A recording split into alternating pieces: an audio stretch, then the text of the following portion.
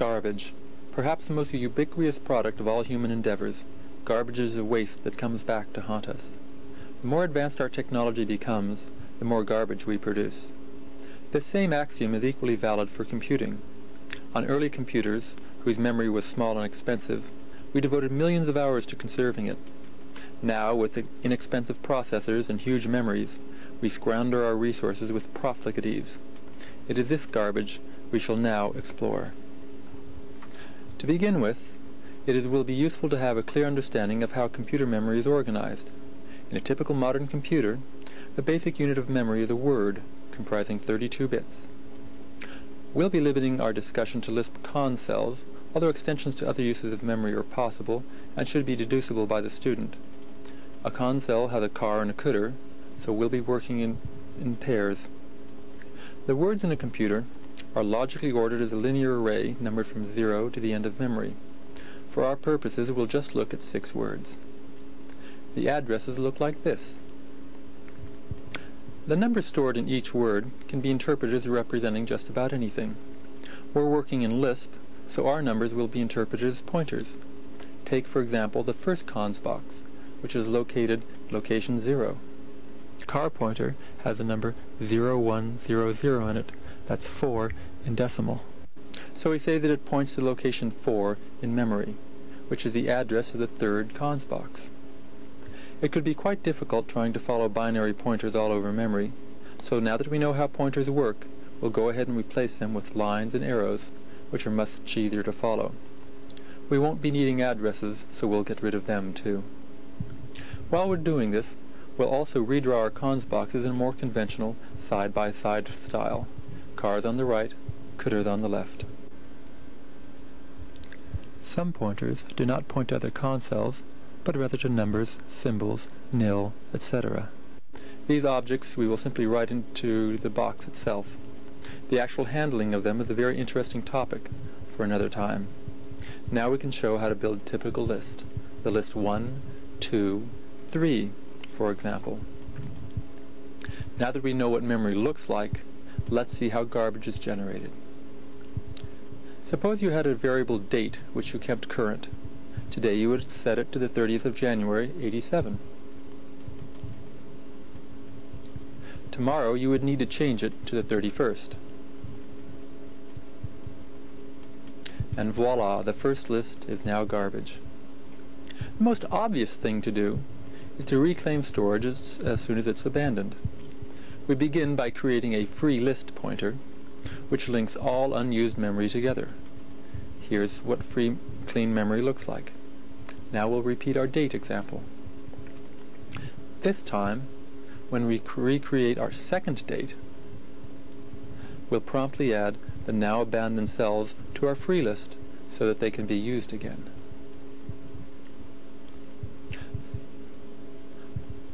Following the date pointer, we see that it still points to the list 31 January 87, and free points only to unused con cells, just the way things should be. This is precisely what is done in many applications, and it works quite well. File systems use this technique to keep track of disk blocks, for example. If, however, you wish to be able to share portions of list structure, and we do this regularly in Lisp, we run into a slight problem. Here, instead of creating a completely new list, we're going to cons 31 under the coulter of yesterday's list.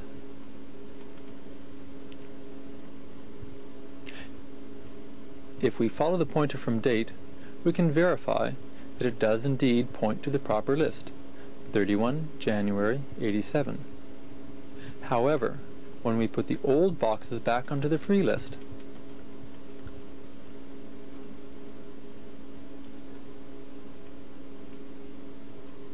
when we go to use date, we find it's a little bit longer than we remember. 2/3 of our date has been collected back onto the free list. This certainly won't do. We can avoid this little difficulty if we keep track of the number of pointers referencing each cell.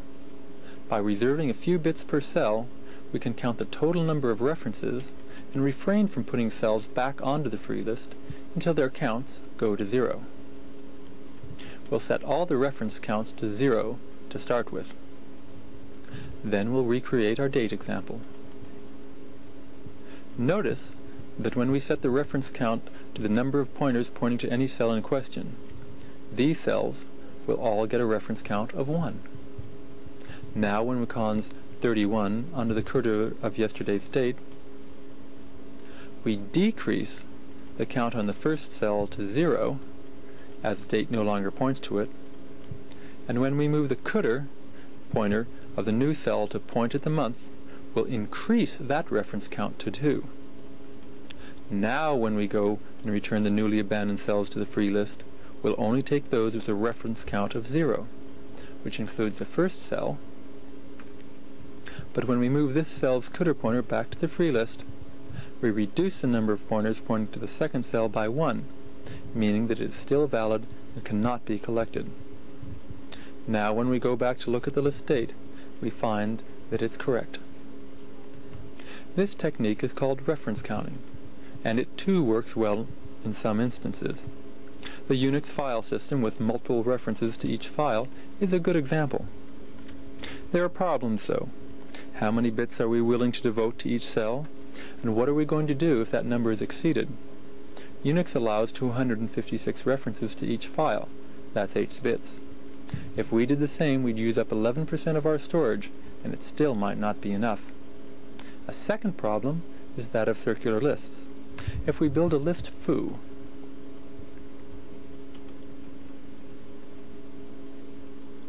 and then set the last cursor of that list to point to its head, we change the reference count of the first cell to 2, as both date and the second element of the list point to it. Now, when we delete the last outside pointer pointing to foo by setting foo to nil, we discover that we still have a reference count of 1 because the tail of the list still points to its head and we can't collect it. There's absolutely nothing we can do short of looking at every cell in memory, and that's what we were hoping to avoid by using reference counting. So once again, reference counting, although useful in restricted instances, is generally not used in Lisp systems. We must continue our search for a less expensive, more general method of collecting garbage.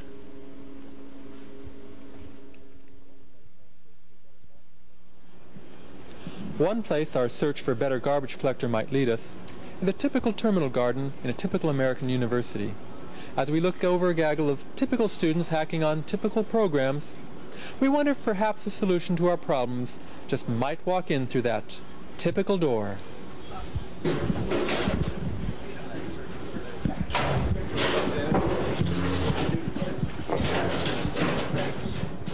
I asked the guy, I say to him, why does the thing have a wooden leg anyway? Excuse me, gentlemen, but I couldn't help noticing your rather unusual attire. Could you tell our viewing audience who you are and what you're doing here? I'm Mark, and this is my buddy Sweet. We're garbage collectors. And we're the best there are. Yeah, man, trash your memory. Hey, we got the remedy. Yeah. Hey, look, let me give you one of my cards here. Thanks. So you clean up memory? That's what we do. Say you've been out hacking all day and you run out of con space. Are you going to say, tough luck, it happens, lose a day's work? No way. You want that garbage cleaned up so you can save your work. And that's where we come in. That's right. We collect that garbage, put it back on the free list, and you're on your way again. Mr. Mark, would you mind comparing your services to those of your competitions, specifically those of reference counters? Competition? You call that competition? Listen, we do our work with a maximum of 1 bit per console, maybe 2% of your memory at most. Old RC needs 5, 10 times that, and he still won't guarantee that you won't overflow on reference counts. And he can't do circular lists either. No. That's right. We do circular lists without even thinking about it. Besides that, old RC is there looking over your shoulder every cons, every assignment, always bogging you down. He can take up 20% of your CPU right there. Yeah, us, we lay back, let you do your work in peace, 0 overhead. Then when you need us, we come in and do our stuff. You go out, take a coffee break, you probably even need one by then. When you come back, you got a clean machine raring to go. That certainly does sound impressive. Your clients must be very pleased with your work. And now, let's go back to the studio and see how it is the Mark and Sweep garbage collector really works. The Shorewake garbage collection algorithm is a principal algorithm used in most Lisp systems since its invention in 1966. This stop and collect algorithm comprises two main phases, the mark phase and the sweep phase. We shall now illustrate them. Once again, we will deal with only one valid variable, date, although the extension to a system dealing with many variables should be apparent. We will now build up some simple structures using date. Today's date,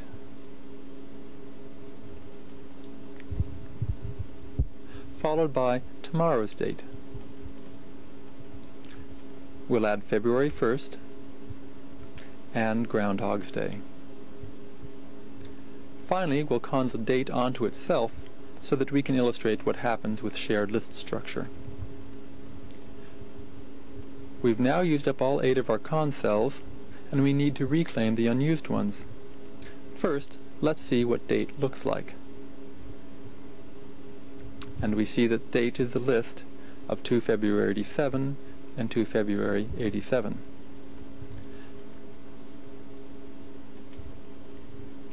Now let's collect all the garbage. This is how we do it. First, we follow date's pointer to the first cons box, and we mark it. For marking, we require 1 bit per cell, so we'll redraw our entire extra box and mark it for this cons cell. Now we follow the car pointer to the next box and mark whatever it points to. Next, we repeat our marking sequence recursively, starting with the second box. We follow the car pointer, but discover the car is a number. We can't collect numbers, so we'll leave this one alone and follow the cutter pointer instead. Here we repeat the marking sequence recursively, starting with the present box. The car is a number, so we can't collect it, and we'll just leave it alone and follow the cutter pointer instead, marking whatever it points to.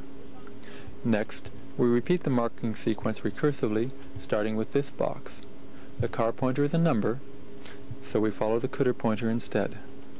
This cutter is nil, so we're entirely done with this cell. We'll pop back up to the previous cell.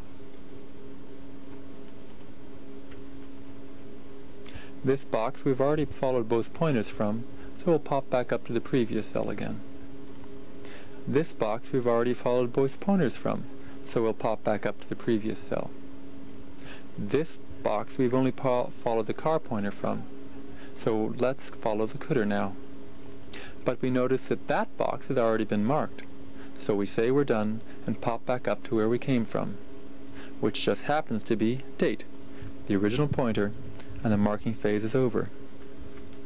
The sweep phase consists of running a pointer through memory, top to bottom, and adding all the unmarked cells to the free list. The first cell is unmarked, so it goes onto the free list.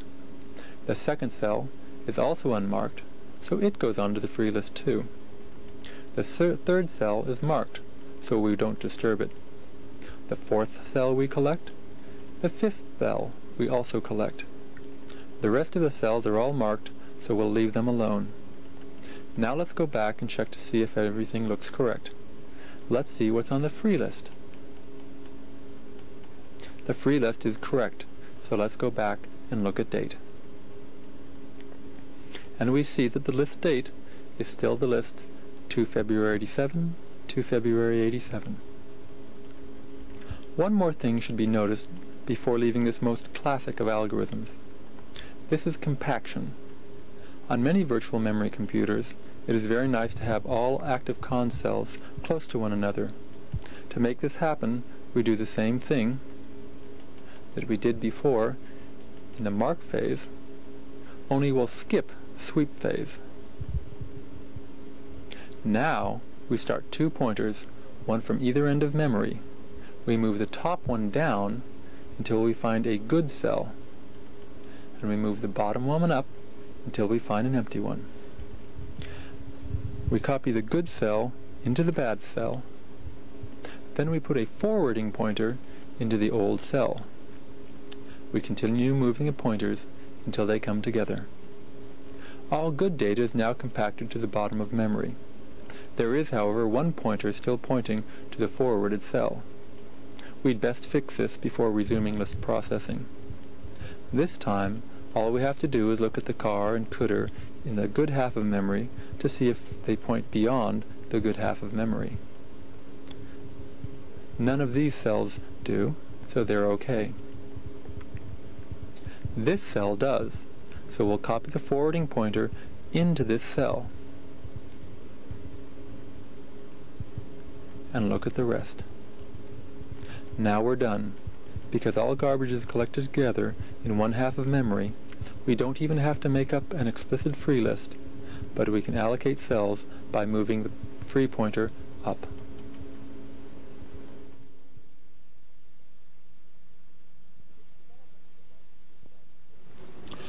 With the development of the mark and sweep garbage collector, it would seem that our problems are over. Requiring a known minimum of overhead in both time and space, we are guaranteed of collecting all unused con cells, no matter what they might be pointing at. As we observe a panorama of contented hackers typing enthusiastically away, we can relax in the confidence of having a dependable, robust garbage collector, which will keep our world tidy and safe. Clearly, all major concerns about garbage are alleviated, and there's nothing left for us to worry about.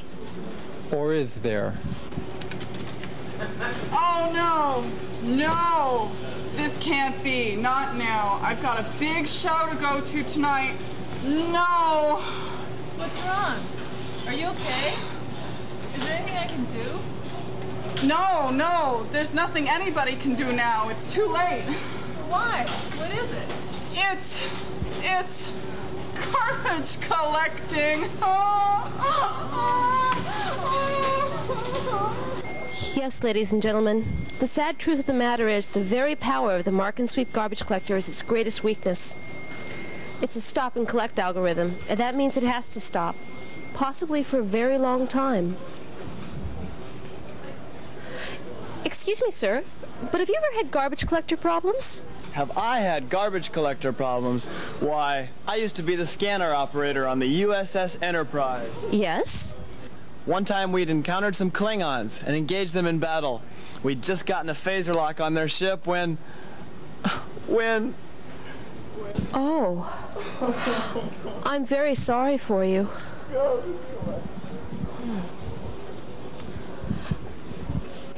Excuse me, sir. Excuse me, have you ever had garbage collector problems? What? Oh, garbage collector? Yes, garbage collector. That's what I'm doing. I'm garbage collecting. Over 10 gigabytes in this database. President Nixon is waiting for the results of this database. Yes. Well, stop and collect algorithm has its uses. Sometimes we simply can't afford to wait. Sometimes we'd gladly give up both speed and space if only we knew we would never come to a complete halt. Sometimes we would give up our right pointer for a real-time dynamic garbage collector.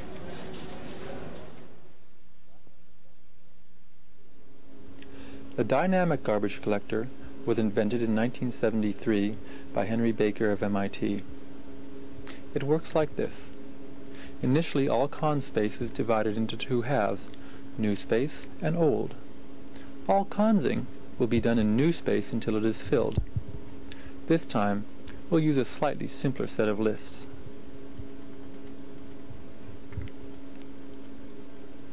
New space is now filled. At this point, a couple of things happen. The two spaces are flipped. New becomes old, and old becomes new. All future consing will be done in the new space. At the same time, the first cell that date points to is copied over into new space. The old cell has its car pointer changed to point to its new location, and it is marked as forwarded. From now on, any references to this cell will be forwarded to its new location. Now we resume normal processing. When we next call cons, two things happen. First, we allocate the new cons box normally. Second, we create a special pointer in the new space and set it to the first cons box. We follow the pointers of the first cell. The car is a number, so we'll follow the cdr instead. This cdr points into old space, so we'll copy the cell that it points to into new space and leave behind a forwarding pointer, in case another pointer also points there. We'll also change the cdr pointer we were working with to point to the copy in new space. We'll repeat this process for a second cell. Our objective here is to catch up with the free list pointer, so we need to move up 2 cells for every one we cons. The car is a number, and following the cdr for the second con cell, we discover that it has already been forwarded. We follow the forwarded pointer and copy that into our cdr. Having spent a finite amount of time garbage collecting, we now resume normal list processing. The next time we call cons, we'll repeat the process. We perform the cons operation normally and follow the pointers from 2 cells.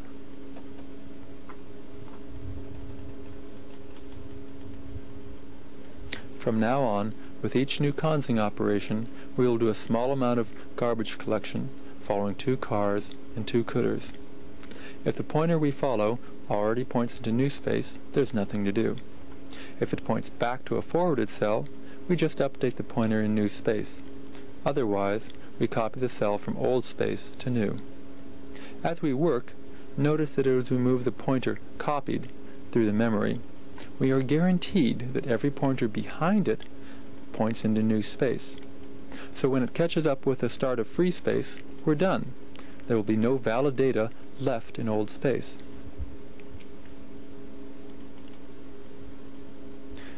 The copied pointer has now caught up with the free list pointer, and there is no valid data left in old space. We can continue to cons in the new space until it fills up, and when that happens, we can safely flip the spaces again and continue consing ad infinitum.